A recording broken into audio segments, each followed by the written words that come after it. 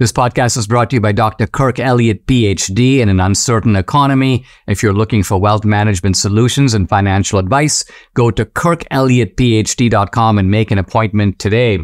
Coming up, I'll reveal how the Biden DOJ is covering for Joe Biden while preparing Hunter Biden to take the fall. I'll discuss how to protect free expression and at the same time guarantee a safe atmosphere for students on the American campus. And entrepreneur Michael Seifert joins me. We're going to talk about the parallel economy and the role of his company PublicSquare in helping to build it. If you're watching on Rumble or listening on Apple, Google, or Spotify, please subscribe to my channel. This is the Dinesh D'Souza Show.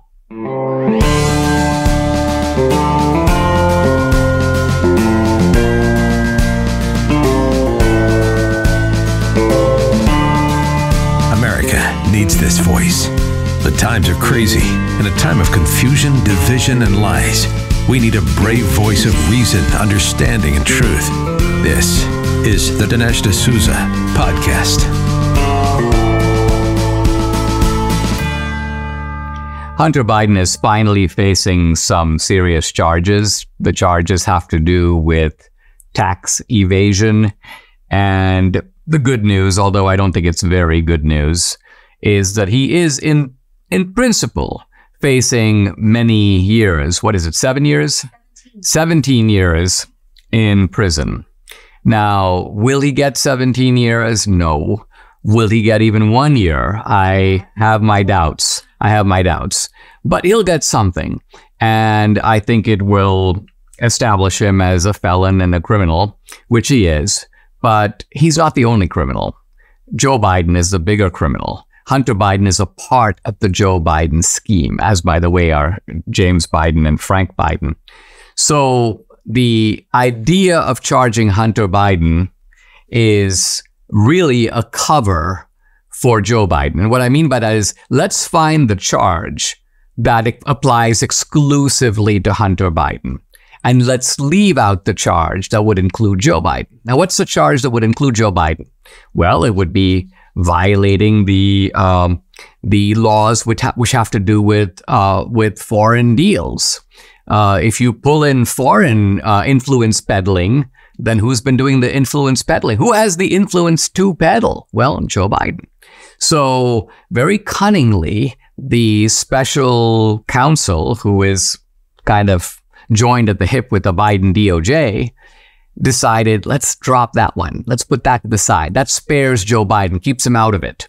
And then let's charge Hunter. But again, it's like, charge Hunter with what? The charge of tax fraud is like basically saying that you got a guy who goes into a bank, shoots up all the people in the bank, then makes off with a bunch of gold, and you don't charge him with murder, and you don't charge him even with theft. You basically charge him with not paying taxes on the loot that he got. Well, I mean, that is a pathetic, miserable reduction of the crime. The crime is the influence peddling. It's the bribery scheme. And Hunter Biden is not being charged with that. The pretense is he had a legitimate business. And if you read the indictment, now some of the salacious details in the indictment are being emphasized, and there are some conservatives like chortling over it. Oh, he spent all this money on hookers. Oh, he spent all this money on, on drugs, and he spent all this money on this and that, and, quote, instead of paying taxes. Well, yeah, that's true. But as I say, the nature of the crime is that this disgusting family went into politics to make money and decided, now, by the way, they're not the only ones. There are people who go into politics to make money, but at least they make money the legal way. It might be distasteful, but it is legal. So let's take, for example, a politician who goes into politics and decides, I'm going to kind of sell out to the lobbyists. I don't care about my constituency. Whether I get reelected, I'm going to try to get reelected, but I'm going to take all this money from the pharmaceutical industry, from the defense industry. Well, that is distasteful, but it is legal. Why? Because lobbyists are allowed to contribute to candidates, and they do.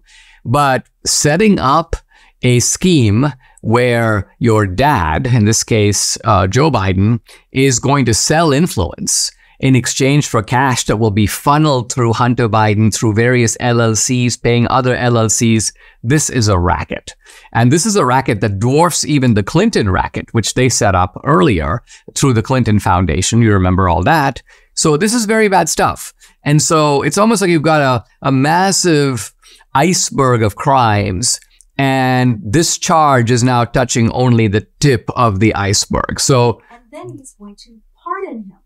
And then Debbie goes, then there could be a pardon that comes down. And then of course the media will be like, that just shows that Joe Biden has a soft spot. This is Joe Biden expressing family values, guys. You know, we may not approve of it, but it's very understandable. It's just filial loyalty for Joe. And he's always been that kind of a stand-up guy there for his family. Let's remember he's gone through a lot of tragedies. Half of them, by the way, made up, you know, because you go, my sons were killed in Iraq. They were on the battlefield when they were gunned down, you know, all this nonsense that this half madman says, and yet you got a nodding media. I think that's really what disgusts me most of all, is you've got this, like, it's almost like the court years in the old days of the court, where the prince or the dauphin says something absurd, and all the courtiers go, wise and thoughtful statement. Yes, dauphin, please keep on. Your thoughts are enlightening all of us. Yeah, this is the spectacle to which the United States has been reduced these days. During times of economic uncertainty and political upheaval, it's crucial to have a reliable source of financial guidance and insight. That's where Dr. Kirk Elliott, PhD, and his esteemed wealth management advisory firm come into play. Dr. Elliott has distinguished himself with 2 PhDs in economics and theology. He's built a reputation in expert financial solutions tailored to your unique needs. His firm specializes in wealth management, offering a comprehensive array of services to protect and grow your assets in an ever-changing world. In an environment with economic volatility, shifting political landscape, finding a trusted partner during these challenges is essential. Dr. Elliott's firm employs cutting-edge strategies, a deep understanding of markets to guide you toward financial success. So go to KirkElliottPhD.com. That's 2 L's, 2 T's. KirkElliottPhD.com/Dinesh. Book an appointment. They will walk you through their investment process. That's KirkElliottPhD.com/Dinesh, or you can call or text 720-605-3900. Again, it's 720-605-3900. We're starting to see some real fallout from the 3 ugly stepsisters, namely the presidents of Harvard, MIT, and Penn, and their atrocious presentation before Congress. Elise Stefanik tweeted out yesterday, I guess, or maybe this morning, 1 down, 2 to go. And what she's referring to is the resignation of Liz McGill, who is the president of Penn. Now, we'll have to see what happens with the president of Harvard. There's Harvard board meeting going on yesterday, continuing Monday today. But I'm hopeful that Claudine Gay, the Harvard president, will also get the boot. And then it'll be 2 down and 1 left to go. Interestingly, it's not just Liz McGill who has resigned, but also a guy named Bok, B-O-K, who is Scott Bok. He's the chairman of the board. And at first I thought, this is interesting. The board moved in and essentially asked Liz McGill to resign. But was she able to lash back out against the board and somehow but no, it looks like this Scott Bok guy was essentially a protector of McGill. In fact, even when he issued his statement about her resignation, it was so watered down, so weak. He's basically saying not that DEI is bad, not even that anything that she said that was substantively wrong. It's just that she was kind of caught by surprise. It's just that she misjudged the moment. She maybe spoke inartfully. And this, of course, has now been picked up by other law school professors at Penn who are offering absolutely preposterous apologias for Liz McGill. Things like, her PR team served her poorly. I'm like, her PR team? You have the leader of an Ivy League university asked a simple question and unable to give an answer, just revealing complete intellectual and moral bankruptcy. And then there was like a certain type of life coach who weighs in and goes, "Oh no, she got trapped by the trick question, which was similar to, when did you stop beating your wife?" She should have refused to answer the question, in a sense, denied the premise of the question. I'm thinking, wait a minute, no. You're asked this question, which is it permissible for students to call for Jewish genocide consistent with your code of conduct on your campus? Think about it. You have a rule. Shouldn't the rule have certain clarity around it? If a student goes, "I'm thinking of calling for genocide," am I allowed to do that, or am I going to be punished? Shouldn't the student have a yes or no answer to that question? So this is not a trick question. It's a hypothetical question, but it's not a trick question. It's not the same as when have you stopped beating your wife. In fact, it is a question that demands a clear answer. Yes or no. And if it's, then you can give an explanation for why you're saying yes or why you're saying no. But this is what I'm getting at. These people are captive to a toxic ideology. And the toxic ideology is what is really on trial here. It isn't just the ineptitude of these college presidents. That's taken for granted. I mean, these people are intellectual mediocrities, probably with room temperature IQs. They're probably all, I mean, notice, first of all, this was like a diversity fest, right? You've got basically the white woman, you've got the black woman. By the way, the black woman, Claudine Gay, may not be gay, but her name is gay. So maybe she's like a threefer, because I got the black, I got the woman, I got the gay, at least in my name. So in any event, tell me, she goes, "You had to go there, Dinesh, you had to go there. This is what I do, I go there." And Debbie says that I'm always poking the bear, but in this case, I'm not really poking a bear. Unless Claudine Gay's view is I am a bear trapped in a human body. I'm really a bear. From now on, call me bear. That's my pronouns. Debbie goes, perhaps it's time to end the segment. Well, let me just end with this kind of observation, and that is, this is Professor Robert George of Princeton, I think, making a sage comment, and perhaps we'll end on this note of sobriety.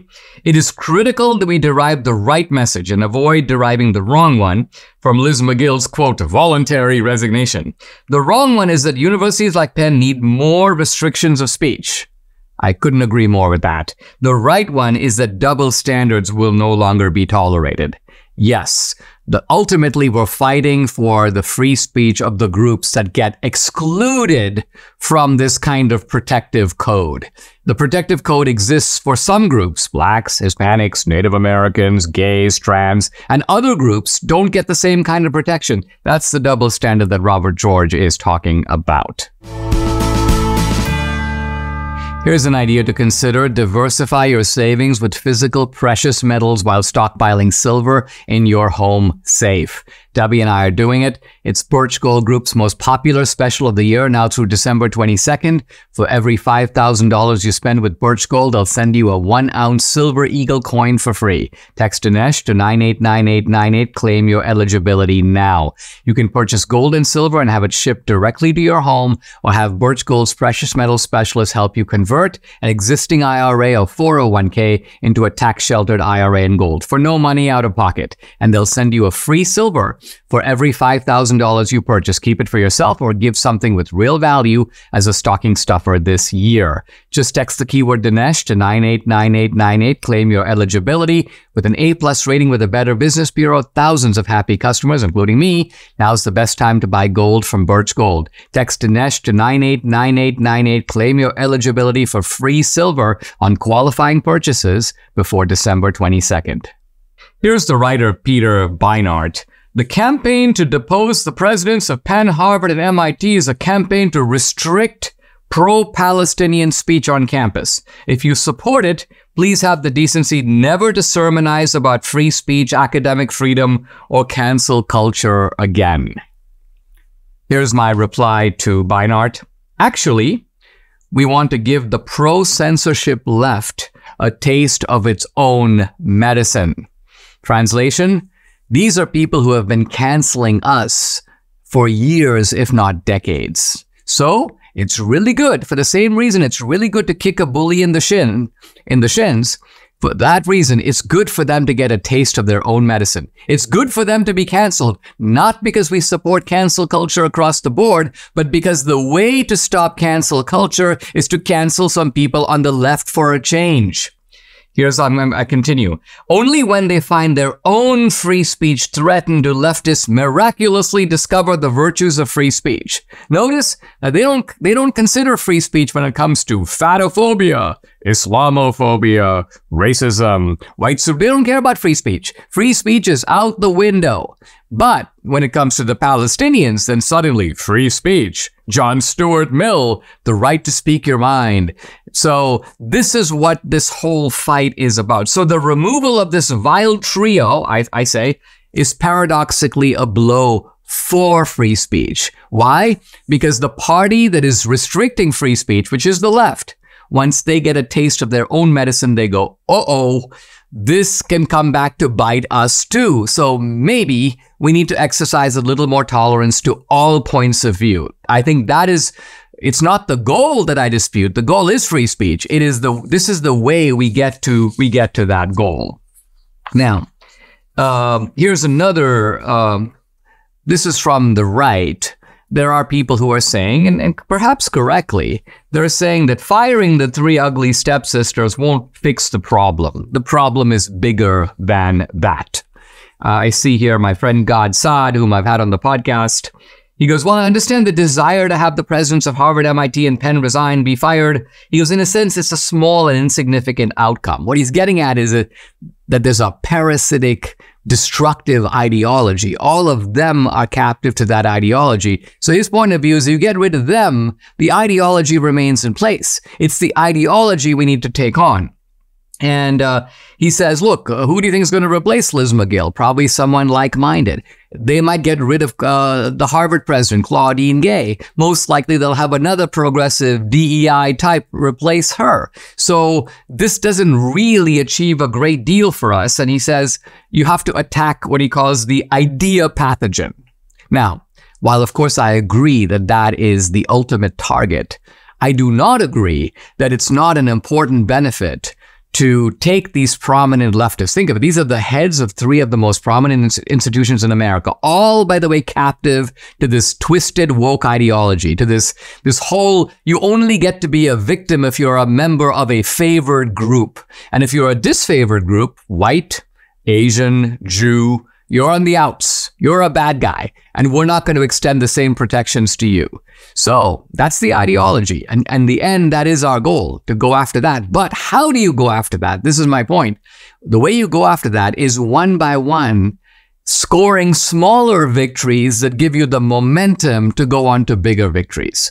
Debbie and I were talking about this earlier, and I said that, look, how do you think the civil rights movement overthrew segregation? You think they right away filed a case, segregation is immoral? No. What they did was they went for small victories. And so segregation was deeply entrenched in the South.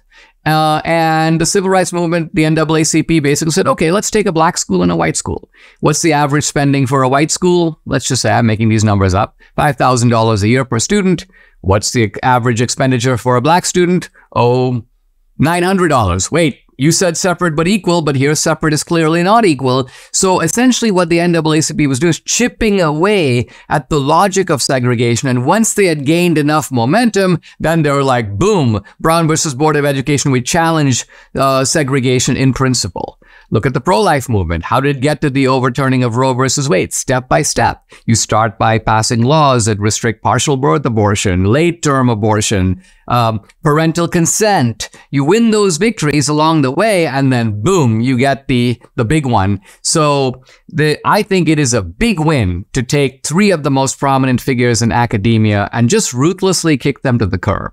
Why? It'll send a chilling message to all the leadership of higher education that you're not so safe spouting this toxic ideology. And if you are exposed, ultimately condoning this kind of condoning with indifference, calls for genocide against groups. And by the way, I hope it's not just limited to Jews, but includes Asians, includes whites, genocide toward any group.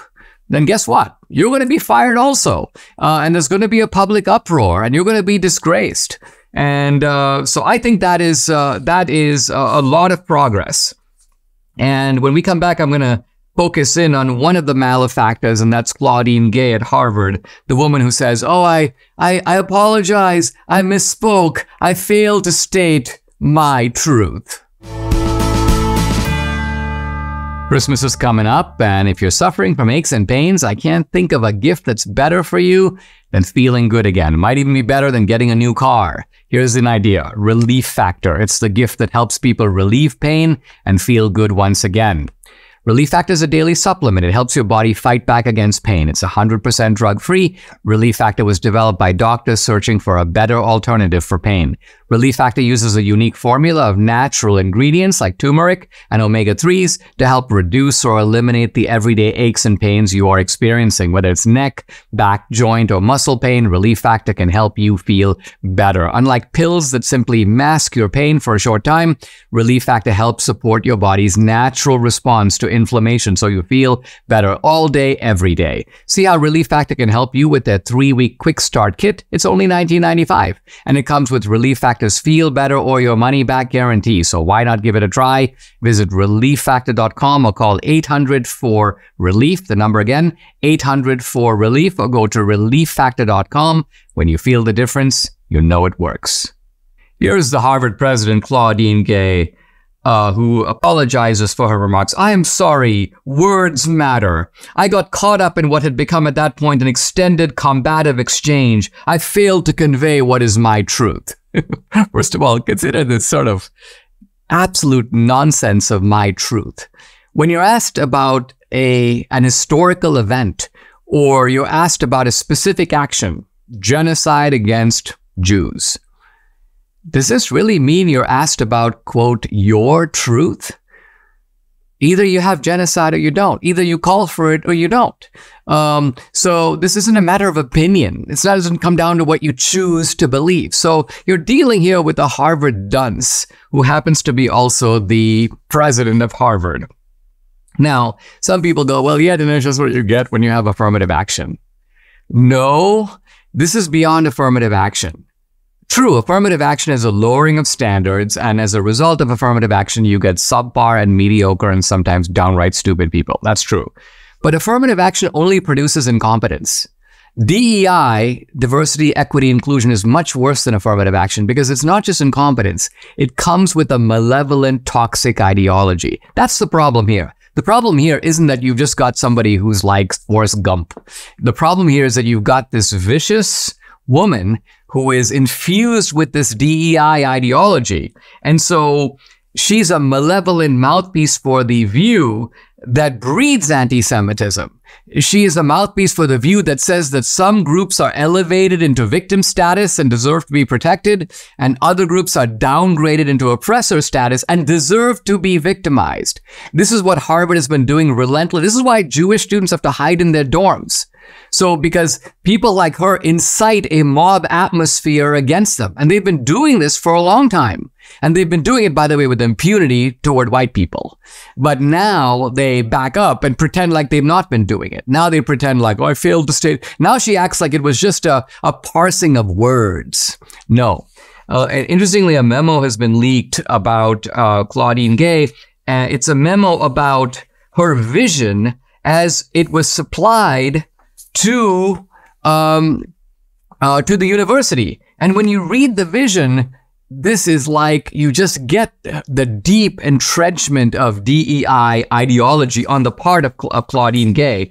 And it runs so deep that she's talking ultimately about the fact that the whole university needs to be about diversity. That's like all she cares about, nothing else. Merit, I don't think the word even comes up.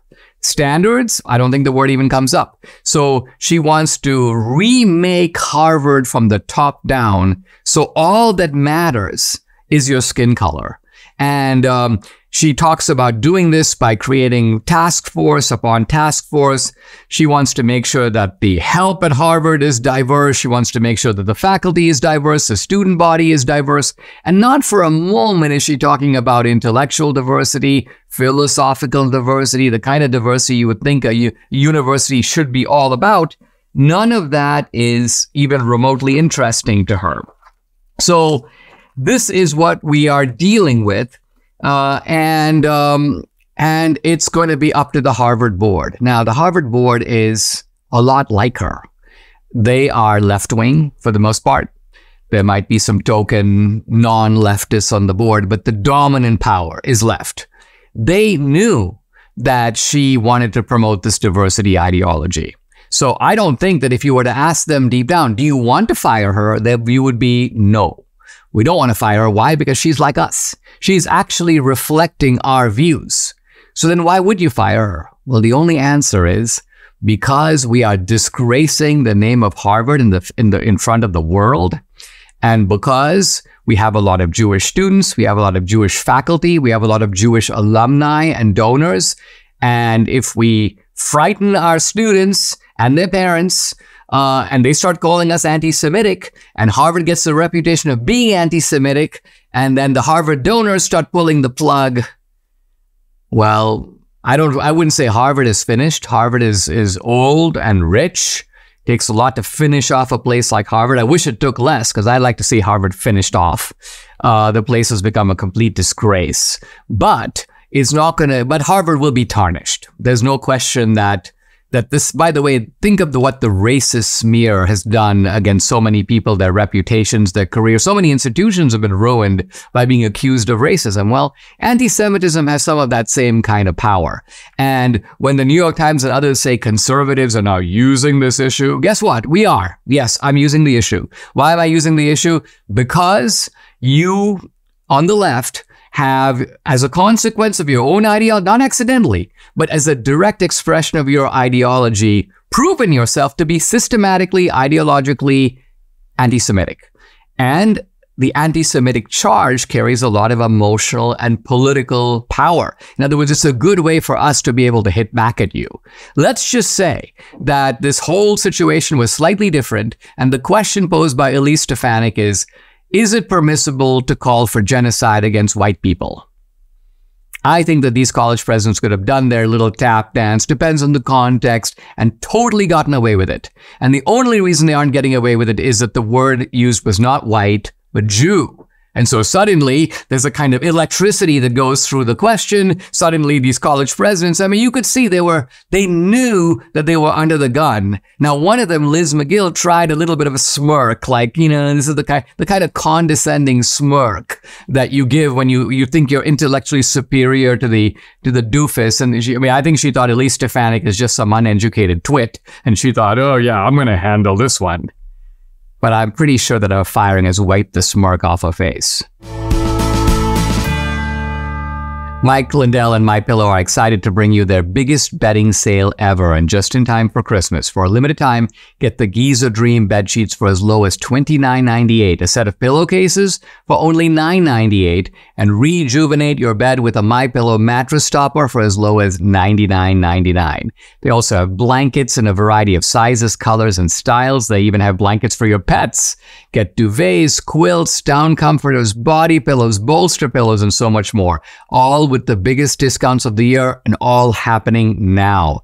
They're also extending their money-back guarantee for Christmas until March 1st, 2024, making them the perfect gifts for your friends, your family, and everyone you know. Go to MyPillow.com, use promo code Dinesh, or call 800-876-0227. The number again, 800-876-0227. You get huge discounts on all MyPillow bedding products, including the Giza Dream bed sheets for as low as $29.98. Get all your shopping done now while quantities last. Guys, I'm really happy to welcome to the podcast a new guest, Michael Seifert. He's the founder and CEO of PublicSquare, and the website is publicsquare.com. PublicSquare went public in July of 2023, and before launching the company, Michael hosted his own podcast, Refining Politics and Culture. Michael, welcome to the podcast. Great to have you. It seems like we are in a new, not just political, but cultural and entrepreneurial environment in which the sort of old rules, which were that you just go out and shop at the store that's closest to you because why not? You focus on price and convenience. But now there's a kind of new reality that patriots and conservatives have to take into account. What is that new reality? What is the change that has inspired companies like yours? Well, Dinesh, good to see you. Thank you for having me on. You're exactly right. There is a new economic civil war taking place, and we didn't start it. Conservatives did not start this. We didn't pick this battle. We were more than willing to say, let's separate politics and business. Let's have these two live in separate worlds. We'll duke it out at the ballot box for how we think society should be structured. But then when we come to the business environment, we'll just let meritocracy and excellence and quality of products lead the way. Unfortunately, a few decades ago, the left distorted that plan. They decided to weaponize the world of economics against the American people in order to leverage the economic world, corporate America more broadly, into doing their political bidding. And so this was never seen more clearly than in 2020. Time magazine ran the piece about how they fortified the election. And what they mean is that they coerced business leaders to operate in favor of the incoming Biden regime by donating, in many cases, $400 million, like in Mark Zuckerberg's case. Mark Benioff owns Time magazine. He's also the founder of Salesforce, and they've made it very clear that they want to weaponize their values and their company against conservatives. We've seen consumer product giants like Procter & Gamble and Unilever, or consumer retail stores like Target and Walmart all come out and say very clearly, we want a woke, progressive, authoritarian America. And if you want to stop us, it's not going to only be limited to the ballot box. You're going to have to fight us in corporate America too. That's the war that they started. It looks like stakeholder capitalism. It looks like ESG and DEI initiatives funded by the big banks, folks like Jamie Dimon on Wall Street. And so now, as you just described, Dinesh, we're left in this environment where if we're wanting to actually fight back, our enemy is not just Joe Biden. It's not just the bureaucratic state. It is some of the CEOs of the largest corporate entities in the world that are aligned with globalist causes. And I'll finish with this. I think it's rather ironic that the left calls us fascists. They say that the right is fascist and they're the entity or the faction against fascism. What's interesting is that the literal definition of fascism is big business and big government in bed together, weaponized against the population. That is what we are seeing out of the progressive authoritarian left today. And it's our duty as consumers and as voters to not just express our views at the ballot box, but also to express our views every time we swipe our card. And ultimately, that's our mission. We got to push back, and it looks bigger than just voting. It looks like every single day voting with our wallet. What do you think, Michael, is the single biggest factor that caused this change? In other words, if you take a company like Disney or like Walmart, and I pick those two particularly because both those companies have kind of a history of Americana in the case of Disney and conservatism in the case of Walmart, a company started by the Walton family, in Bentonville, Arkansas. And so it started out, it seemed, with conservative values, but there appears to have been a sort of transformation. Do you think that that is because of the left applying external pressure? Do you think it's that you got left-wing woke graduates coming out of the colleges and now kind of infiltrating these companies and putting pressure from within? If you had to put your finger on one factor that's the most significant in causing these companies to sort of buckle and surrender, what is it? Well, I think you nailed it. It's been the weaponization of the corporate boardroom. When you have these young activists that are reading Saul Alinsky and Rules for Radicals, and they're intrigued and enthralled with the concept of their value system, which operates as a religion. You know, conservatives, we see our political views as complements to our deeper convictions, but not the religious views in and of themselves. The left is different. When they see activism, they see it as an actual religious paradigm. And if they don't infiltrate their religious views into every sector of society, it's almost like they're bad adherents to the faith. Progressivism is a cult. And when you have these young activists raised up in that cult, their mission coming out of law school or coming out of finance degrees on Wall Street, coming out of the Ivy League universities, is infiltrate the boardrooms and make sure that stakeholder capitalism is advanced. Now, you might ask, what is stakeholder capitalism? If you look back to the 80s, our economy used to run based upon shareholder capitalism. The concept was simple. It was the responsibility of a company to simply operate in a way that serves their customers and their shareholders. That's it. But what you started to see when many of these activists were coming out of college is this move toward stakeholder capitalism. Well, you know what? It's not enough just to serve our customers. It's not enough to just better our communities and better our shareholders' portfolios. We actually have to factor in these external stakeholders as well, like the climate or marginalized communities. Corporate boardrooms started adopting this oppressor-oppressed language. And all of a sudden, seemingly overnight, it was sort of gradual and then suddenly, you start seeing these corporations actually rebuke the very excellence and meritocracy that built these great companies in the first place. Walt Disney is rolling in his grave because the new corporate boardroom at Walt Disney has actually rebuked all of the very early principles that built a great company. The same is true of Target. The same is true of Anheuser-Busch. I mean, talk about a great Americana company that was completely decimated by a DEI officer in the corporate boardroom. People ask me often, Dinesh, do the CEOs really believe this stuff? Like, do the CEOs of these companies actually buy in that woke politics is really the best way to move their businesses forward? They don't. But they've been hijacked by these corporate boards that are wanting to sway the businesses toward ESG and DEI initiatives. And so you mentioned the one thing, it's corporate activism that has now created incentive structures as well to reward woke behavior. For example, many banks won't give you a loan unless you have an ESG score that they deem suitable. So if you look at how the incentive structures financially have even been built, we think, well, gosh, doesn't a business just want to make a profit? It's so much deeper than that now. When you have businesses like Salesforce that are cash flowing billions of dollars, profit's not their goal anymore. Now they're focused on how they can weaponize their values against you. And not only will they do that for their own gratification and to keep their corporate boardrooms feeling virtuous, there are actual financial structures set up to reward that type of behavior. So I think it's a big problem that stems back a few decades, and we're just now kind of learning how bad this truly is. We'll be right back with Michael Seifert, CEO and founder of PublicSquare, the website publicsquare.com.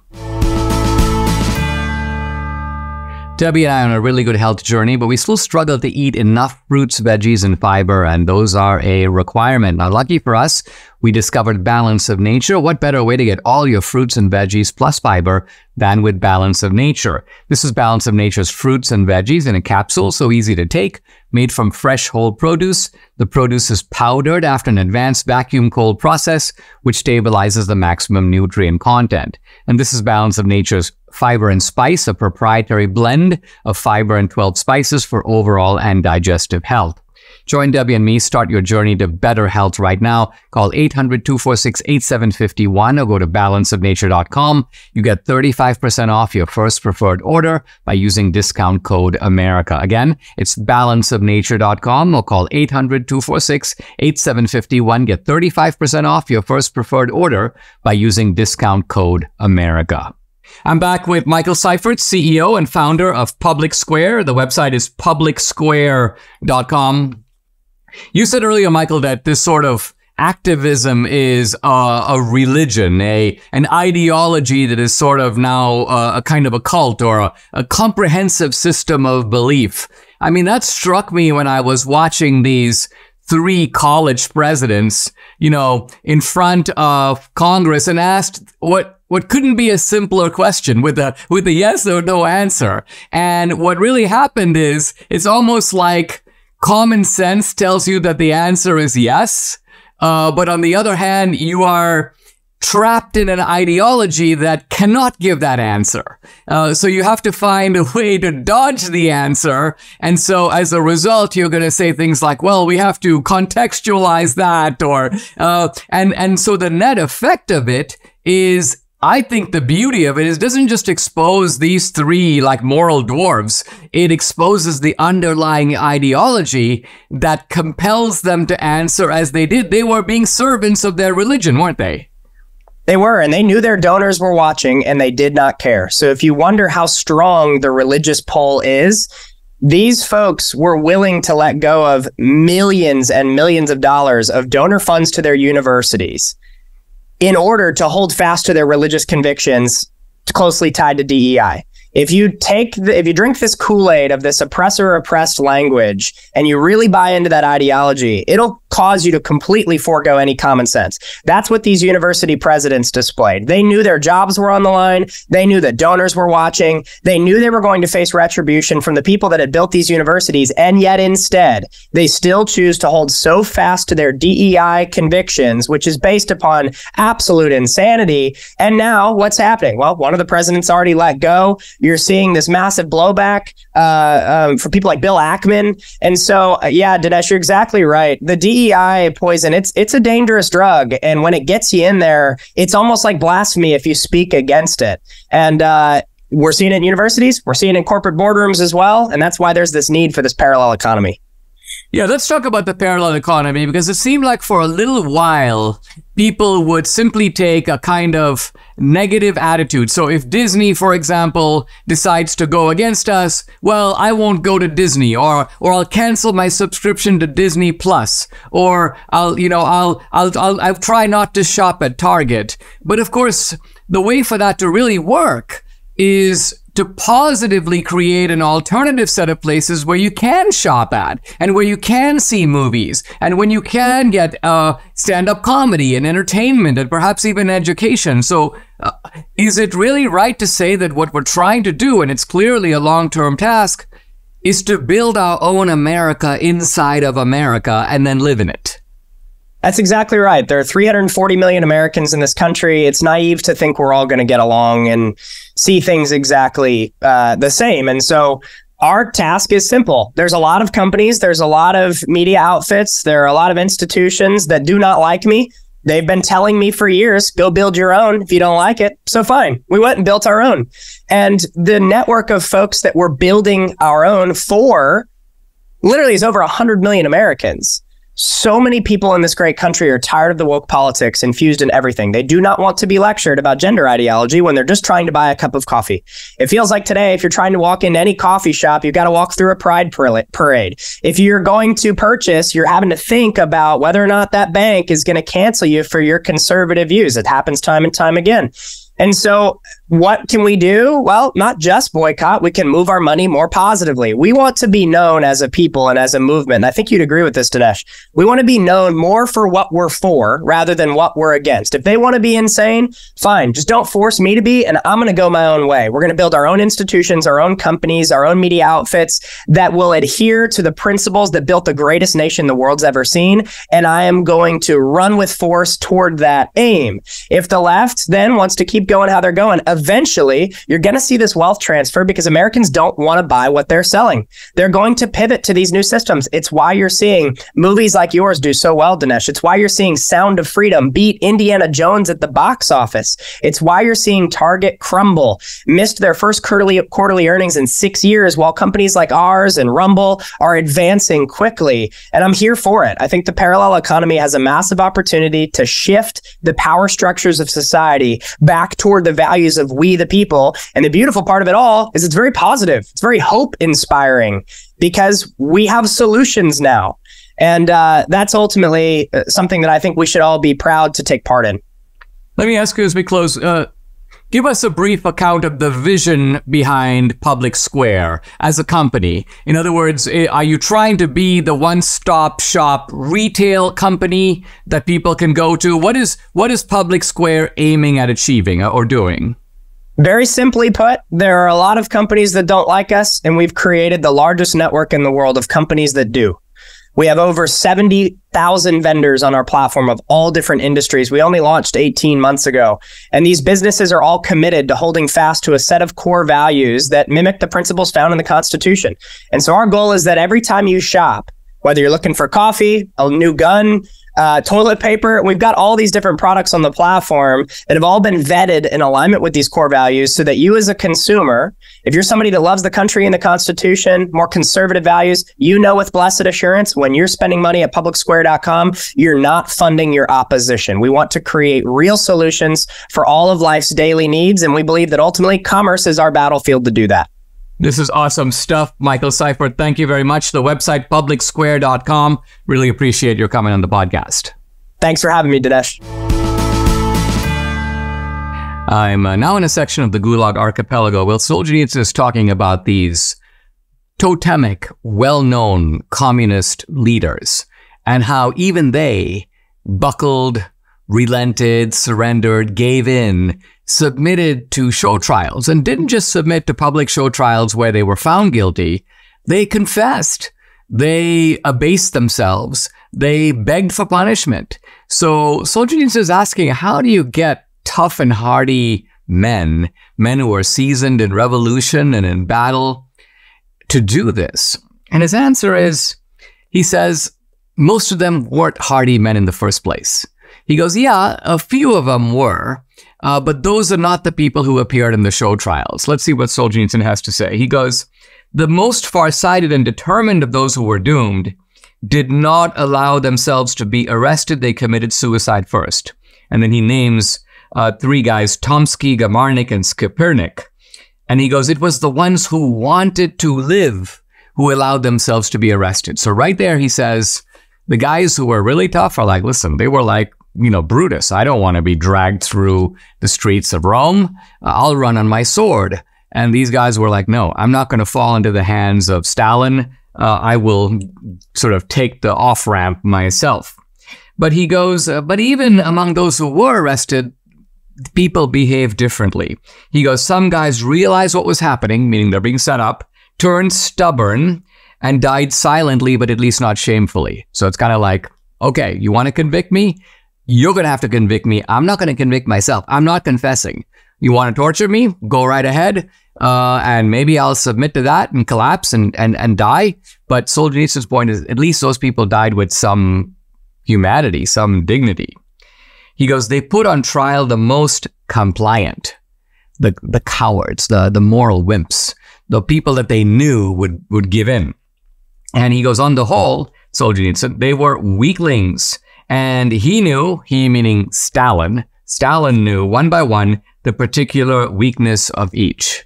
Solzhenitsyn writes, therein lay his dark and special talent, his main psychological bent and his life's achievement, to see people's weaknesses on the lowest plane of being.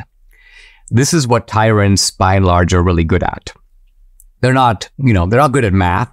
They're not necessarily smart people, but they have a certain kind of low cunning, and they're able to recognize, yeah, this guy has a fear of being bullied. That guy is claustrophobic. This guy doesn't like to talk about his family. So let me grab a family member. So all of this is a way of how do you bring people, how do you grind them into the dust? You discover what their peculiar vulnerability is.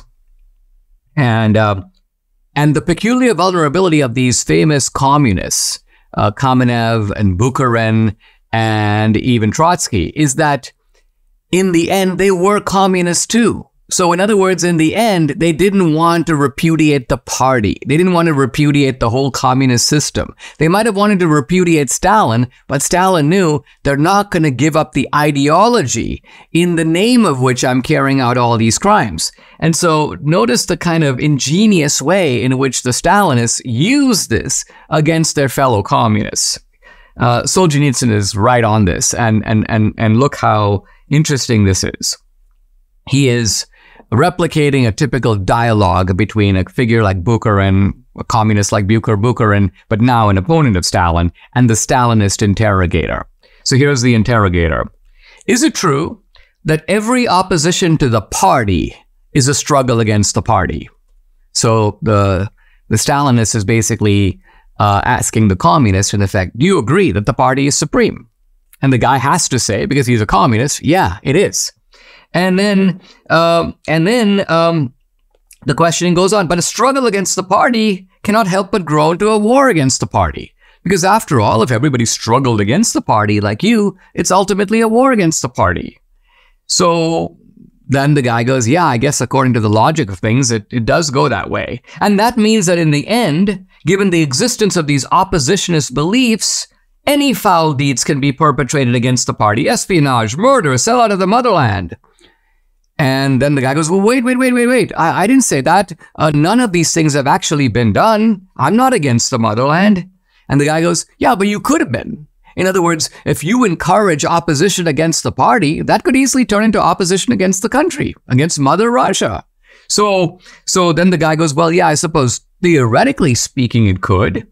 And then the interrogator goes, but that's what communism is. It's a theory. It's ultimately all about understanding the world in a certain way. That's what Marx was all about. So if this is a theoretical possibility, then you've got to recognize that you are on the wrong side of history. You're against the party. You could be fueling opposition to the party in all kinds of ways. And so it says, since all of this could happen, you have to give in. You've got to recognize that the party is, you said it yourself, supreme.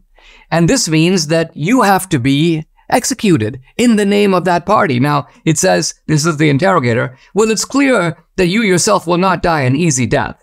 But perhaps we will let you live. We'll send you to some island, maybe the island of Monte Cristo. You can work on the economics of socialism there.